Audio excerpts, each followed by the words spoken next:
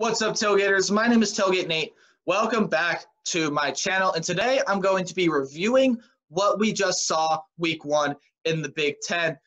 It really did live up to the hype, but Big Ten football is back in action, and we're going to go ahead and I'm just going to give you my thoughts on these games here. So let's go ahead and get right on into it. We're going to start with the Friday night lights game in the Big Ten. It was Illinois facing Wisconsin, and this game was all Wisconsin. Now, I was not aware of the injury to Jack Cohn. I do apologize for that. But Graham Mertz came in and played phenomenally. A redshirt freshman coming in, throwing only one incompletion, 258 yards for 5 touchdowns. The running attack was there as well. Again, they're trying to replace Jonathan Taylor, but Garrett Groshek and Nakia Watson combined for 32 carries and 132 yards.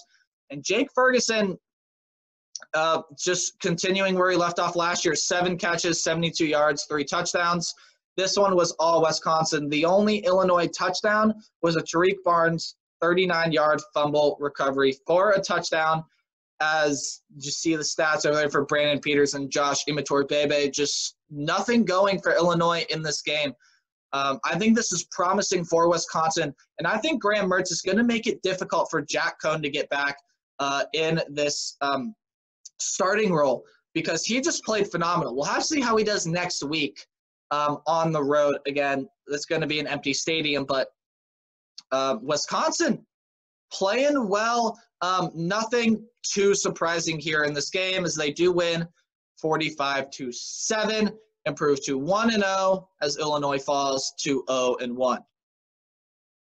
Now we move into the games that happened on Saturday, and the first one here, no surprise, Ohio State beating Nebraska 52-17. Justin Fields only one incompletion, and it was totally the receiver's fault. It was Chris Olave just dropping.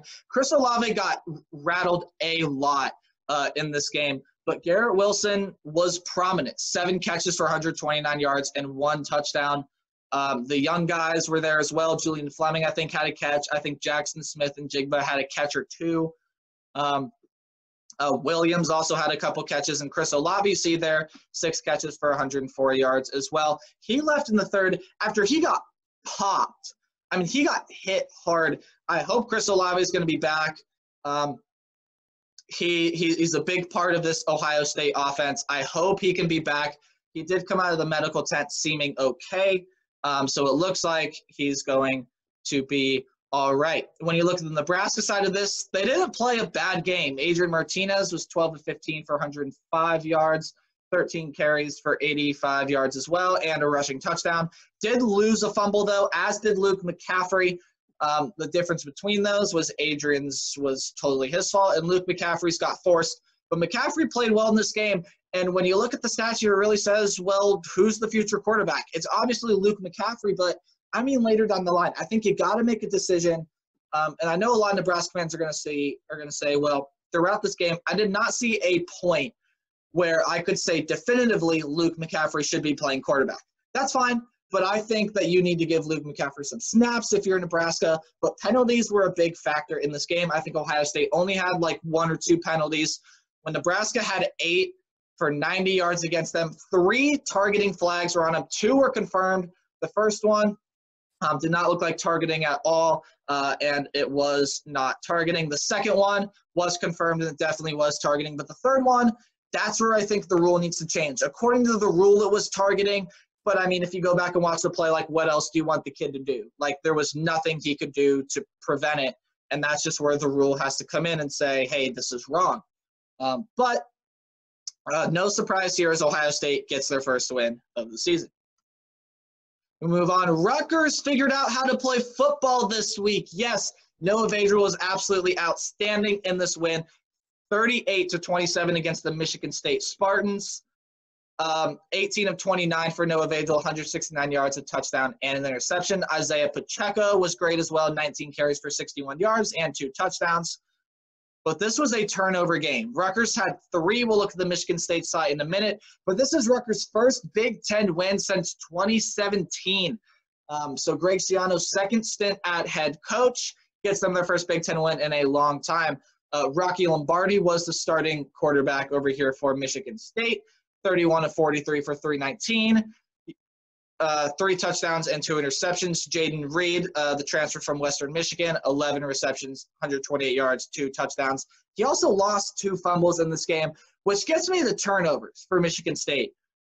They outgained Rutgers by, I think, 100-plus yards, but they had 7 turnovers in this game. What? 7? Yeah. You read that right. 7 turnovers, 2 interceptions, 5 fumbles. You're not going to win a game if you have 7 turnovers. And I don't care how talented your team is. That is abysmal. I mean, 7 turnovers. Michigan State needs to work on ball security if they're going to be better this season. But the good news is Rutgers gets their first Big Ten win since 2017, and Michigan State just seems to fall off the face of the earth. We'll have to see if they can rebound next week. They have a much tougher opponent next week, but we'll have to see next week too if Rutgers can continue this stretch. But 7 turnovers for Michigan State is just not going to get it done. Period. End of story. Rutgers wins this one 38-27. Both these teams have some adjustments to make next week. We'll have to see what happens. This was an interesting game here. The Iowa Hawkeyes and the Purdue Boilermakers. Purdue was without Rondale Moore in this game. He did not play. It was undisclosed on the reason why. But David Bell filled that role really well. 13 catches for 121 yards and 3 touchdowns as Purdue wins 24-20. Spencer Petras, 22 of 39 for 265 as well in his Iowa debut. Purdue ended up going with Aiden O'Connell at quarterback, which I was kind of surprised with, but he played well. 31 of 50 for 282, 3 touchdowns. Of course, all of those were to David Bell, and 2 picks as well. And Xander Horvath made an absolutely incredible play that was on highlight reels everywhere. He had 21 carries for 129 yards. Purdue played well this game, and it makes me wonder, well, what's coming up for Iowa? You see the running attack was there, 27 carries for 148 yards, a touchdown that was scored by Mekhi Sargent. Tyler Goodson had some of those carries and yards as well, but penalties killed Iowa in this game. 10 penalties for 100 yards. I mean, where does Iowa go from here? You got a young quarterback. He played well. I didn't put any receivers on this list because Spencer Petras kind of distributed out to everyone, although I was surprised to find out that Amir Smith-Marset only had 2 – I didn't even think he had a reception. I think he had 2 carries for like 18 yards or something. So Spencer Petras is delivering the ball everywhere. Of course, you got to replace a lot on the offensive side, but Amir Smith-Marset has to be a part of this offense, a bigger part of this offense. But where does Iowa go from here? They're going to get to play at home next week. Maybe they'll swing some things, but Iowa's a mystery to me. Purdue played well in this game, and they get Rondale Moore back next week. So we'll have to see what damage Purdue can do. But they won this one 24-20, and I was impressed with the way that Purdue played. Okay, now we move on to, in my opinion, what was the actual game of the week in the Big Ten. Indiana, first win against a top 10 team, I think in like 40-some games. It was a 40-some game losing streak to top 10 opponents, and they win it in overtime, 36-35. You really don't know what to say if you're a Penn State fan watching this game here. Sean Clifford, 24 of 35, 238, 3 touchdowns, and 2 interceptions, which is uncharacteristic of Sean Clifford. Made some pretty bad throws, but he also carried the ball 17 times for 119 yards and a touchdown. He was their leading rusher. And Journey Brown, again, I already talked about it, could miss the entire season. Now Noah Cain looks like he's struggling with stuff. They're basically down to their 3rd-string running back. They have to get someone at running back. Now, Jahan Dotson looks like he is going to be their leading receiver. 4 catches, 94 yards, and a touchdown. Pat Freiermuth was great in this game as well. I think had a couple touchdown catches as well. But the stats that really surprised me about this game, Penn State outgained Indiana 488-211. They more than doubled Indiana's yardage and still lost this game. They also a little over more than doubled time of possession against Indiana. And Indiana found a way to win, but Indiana played well. Michael Penix, 19 of 36, 170 yards, touchdown, and an interception. Stevie Scott's also a hard guy to bring down. 20 carries, 57 yards, 2 touchdowns. Whop Fillier played pretty well as well. 5 catches, 36 yards, and a touchdown, including the touchdown in overtime. Now, Indiana decided, hey, it's a top 10 team. We're not here a lot. We're tired of being close. Let's just go for 2, try to win the game. And it was close. Michael Penix, the game-winning 2-point conversion run in overtime. Where do you stand on this? If you're a Penn State fan, you're going to say, he didn't get in. The ball touched the white before it touched the pylon. If you're an Indiana fan, you're going to say, the call on the field was a touchdown. That's it. It was inconclusive. He hit the pylon. It's a touchdown. There's going to be 2 different sides to this story. Watching it in real time, it definitely looks like he got in. Watching in slow motion, you could debate. You could debate if he got in or not. It was really, really close. With the officiating side of it, I don't see how there was enough evidence to overturn it. So Indiana wins their first game against a top 10 team in a long, long time.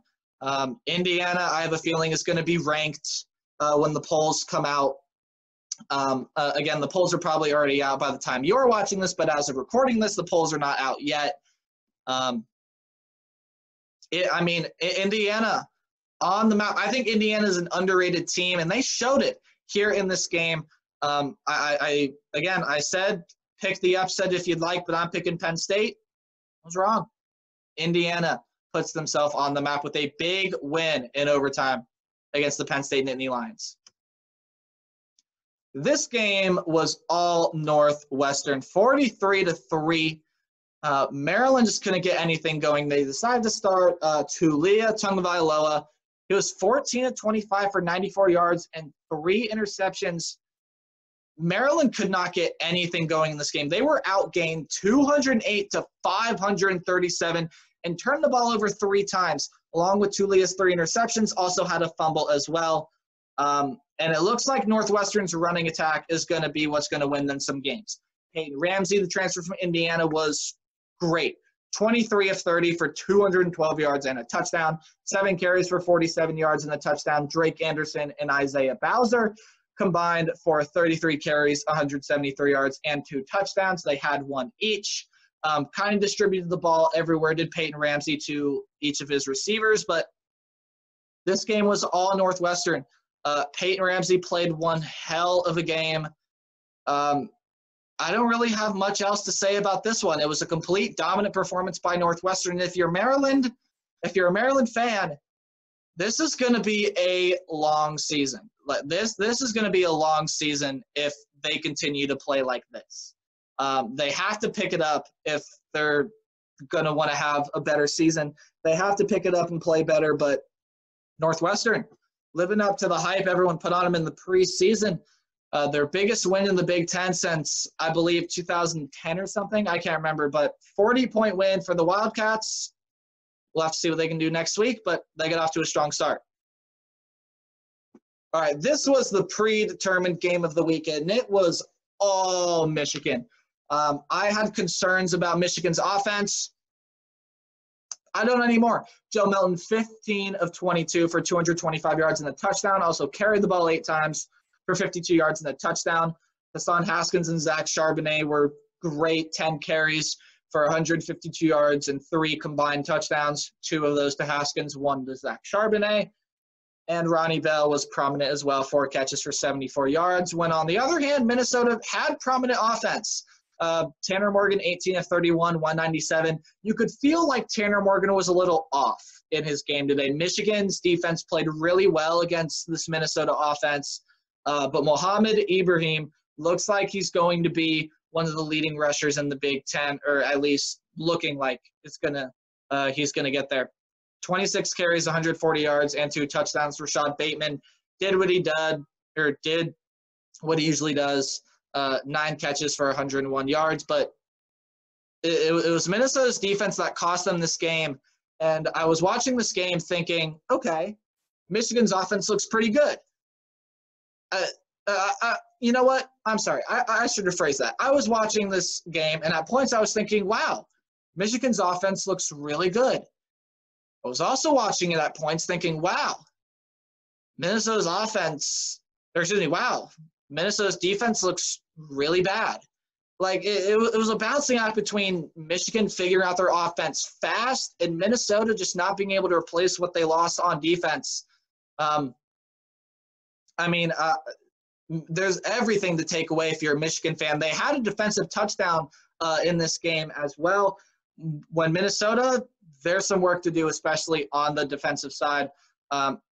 Your offense has playmakers. Again, they're all three are listed there in the stat box, but on defense, you got to step it up. All right, so after week 1 in Big Ten play, this is how the standings are shaking out. I have a standings board. It's about over here-ish in my room, and I just took a picture of it and sent it to you guys. So, yeah, Wisconsin, Ohio State, still the front runners there, but some surprising names in the front of conferences here early on. Again, it's only one game. It doesn't mean a whole lot right now, but these are how the Big Ten standings are shaking out, and the way I've determined who's ahead is either by rank or if teams are unranked. I just think who looked better in their game.